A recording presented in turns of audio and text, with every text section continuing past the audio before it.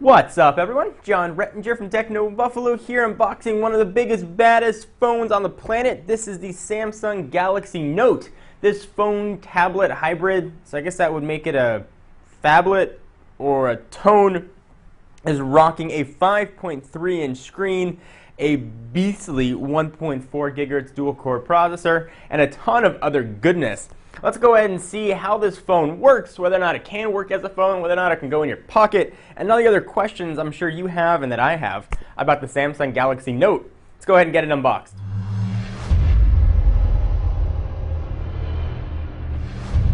Alright, so to do this, we will use the Scissors of Doom. Let's take a quick look at the box. This is the white model. It's also available in black. Got a picture of the device on the front. There is the S Pen, which we'll talk about. The back of the device, Samsung Galaxy Note. This model is currently not, or any model of the Galaxy Note, is not currently available in the US. It's available abroad. It does have support, though, for AT&T's HSPA Plus network, so if you want to import it, you've got the option to do so. This unit came to us from the folks at Negri. If you follow the rumor mill, though, you might also know that AT&T has been rumored to pick one of these guys up, hopefully packing LTE with a presumed CES 2012 announcements, just a week or so away. We'll go ahead and cut the plastic. I saw this guy first when it was unveiled in Berlin at IFA, and I was extremely impressed. I only had a limited amount of time with it. They only had a few display models to show the press. But I did try the pocket test, and if I remember correctly, it did pass. Let's go ahead and see if this thing's sealed up, as it should be. Security seal. All right, let's go ahead and break the seal. That's actually called ceramic white, in case you guys are wondering. So we'll use a white phone on a white box on a white background. And there it is, the Samsung Galaxy Note. It's got that similar form factor to the Unlocked or European or other Galaxy S2 models sold outside the US, with that one big button and two capacitive buttons that'll show up on the side. So go ahead and pull it out of the box. This is a big phone. There's no ifs, ands, or buts about it. This is not the smallest of devices. Push that off to the side for a moment. Let's see what else we're going to have in the box. Galaxy Note Quick Start Guide for getting started quickly. We've got the Monster battery, which is Monster in milliamp hours, not so much in size. It's not actually that big, but it is a 2500 milliamp hour battery. So hopefully we'll get plenty of juice out of this. From I've been reading that it will have plenty of power to get through a full day, but it's going to need that power to make this screen light up. See what else we're going to have in the box. Charging and syncing cable, micro USB variety. That's kind of nice. We've got some earbuds in different sizes, small, medium, large, depending on how large your ears are. And those go with these in-ear headphones, which you can see hopefully right there. Buttons for volume up and down and send and end. Go ahead and leave them in there. I've got so many pairs of headphones laying around. I need to open them up. Here is where the charger would go, but I presume we do not have a US charger, so you're going to have to use another USB charger for this guy. But that's how it would work. Slides in, you're good to go. This thing pops out, this goes in, and you can charge like you would any other phone. Great, let's put all that stuff back, but that's not what everybody's here for. That's not what I'm here for. Let's go ahead and take a look at the Galaxy Note. Go ahead and zoom in just a little bit. I will run through the specs on this guy. First, again, not available in the US. It is running Android 2.3, but Samsung has said it will be getting its gingerbread on. From a dimension standpoint, it seems crazy to say this on a phone, 5.78 inches by 3.27 inches by 0.38, so it's still an extremely thin device. And it weighs 6.28 ounces with the battery inside of it. From a display standpoint, it is a 5.3-inch monster display, WXGA, so that's 800. That's 800 this way by 1280 that way. So definitely an HD display, and it's a super AMOLED screen, as you can tell by the HD AMOLED label right there. The 2500 milliamp hour battery we talked about, it's supposedly going to give you 13 hours of talk time and 570 hours of standby time. 1.4 gigahertz dual-core Cortex-A9, the Exynos chipset. So this makes it, at least in theory, the fastest phone on the, or at least one of the fastest phones on the market. Higher clock speed than the heavily regarded or highly regarded Galaxy S2 Giga RAM. You get it in 16 or 32 gig configurations. This one is 16, but it does have micro SD expandability. On the back, it's got a camera. The cameras that we've known to love from Samsung. This is the 8 megapixel model with LED flash. You can shoot 1080p video. On the front, you've got a 2 megapixel camera.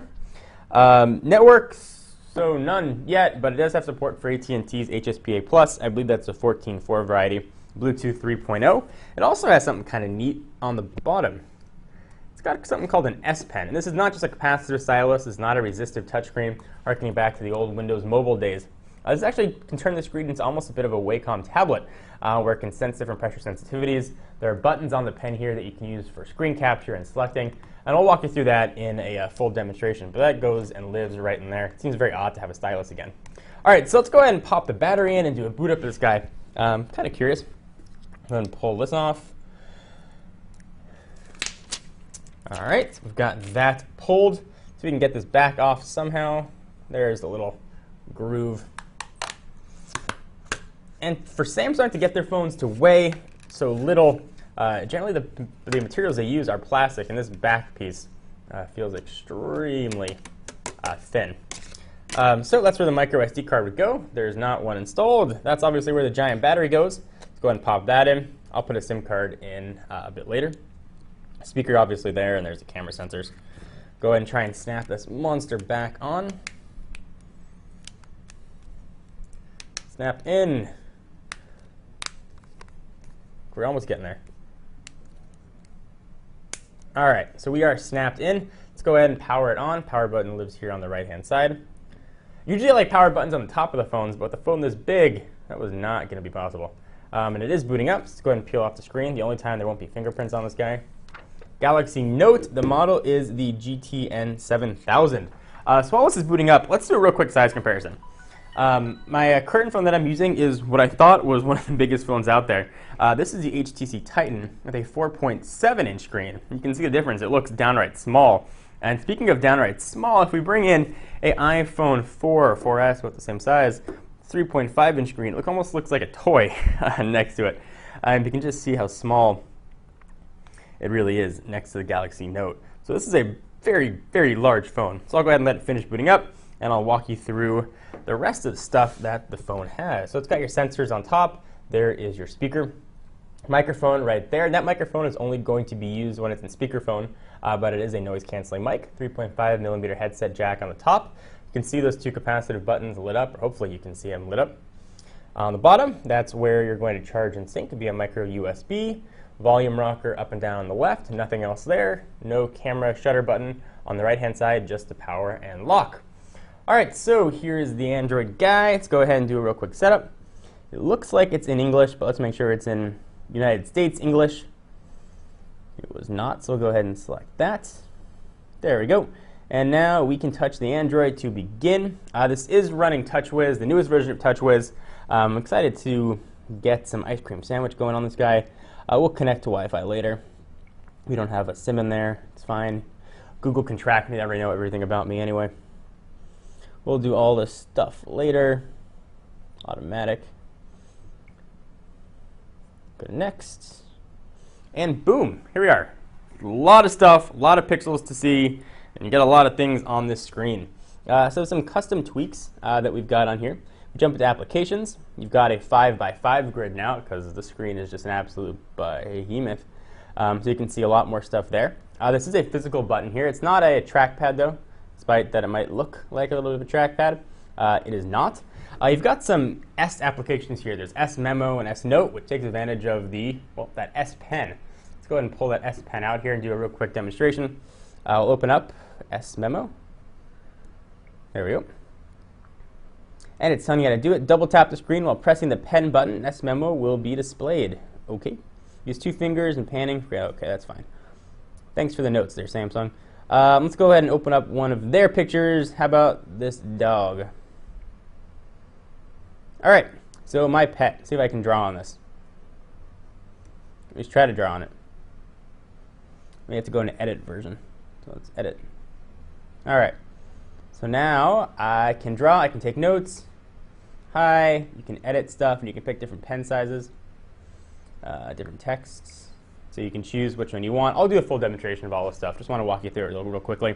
You can choose pencil, pen, paintbrush, different colors, whatever you want it to say, and you write. You can also get an eraser. And you can erase all of your scribbles. Go. And now you can erase the stuff. So real short demonstration of that. Let's go see what other stuff we have. Since this is carrier unlocked, we're not going to have much carrier bloatware, but you do have a lot of Samsung editions. So you can take that to either be a positive or a negative, depending on how you feel about Samsung stuff. So Polaris Office is included. That's nice. FM radio, voice talk, Crayon Physics, Samsung apps. They're really apps meant for the S Pen, all the social stuff that we've seen. S Planner. So it should be just a giant calendar, which it is, with some additions on the side to use that big screen. We've got a lot of screens. So we've got, looks like it's 1, 2, 3, 4, 5, 6, 7 screens. Let's go ahead and see what they show here by default. So there's some notes. The Messe Berlin Center, where this was announced at IFA, it's circled. There's that big old calendar widget, breaking news, email, all kinds of other stuff that you can go ahead and add. Speaking of add, let's see what kind of widgets they give us. Widgets, AccuWeather, AP Mobile, bookmarks, does a little 3D shuffle as you move it along, agenda, tasks, mini agenda, classic clock, lots of clocks here, more clocks, and Google search. Now we're on to the standard, at least some of the standard Android stuff that you see on here. So this has been a very first look at the Samsung Galaxy Note. We'll have a ton more coverage coming up on technobuffalo.com, so be sure to check us out for coverage on this and all of your tech news. I am John Rettinger from Techno Buffalo, and I'll see you guys in the next video. Bye-bye. All right, so the last thing I wanted to show you guys is the pocket test, to see if this phone can fit in just a normal dude pocket. They're not overly tight jeans, just regular jeans. Let's go ahead and give it a shot. Go ahead and drop it in. And it does fit. It definitely makes a little bit of an outline, but walking around, I don't think I'm going to notice it all that much. So I've got a hoodie pocket here. You can go ahead and fit it in there kind of nicely. It might stick out just a little bit. But, you know, it fits okay in the pocket. So there's the Samsung Galaxy Note. Let me bring in the HTC Titan so you can see what that looks like. Right in the pocket. Doesn't make that much of a difference, really. It doesn't feel that different. So Samsung Galaxy Note is pocketable if you're not wearing super tight jeans or pants or shorts, whatever it might be. All right, and I'll see you guys in the next video. Bye.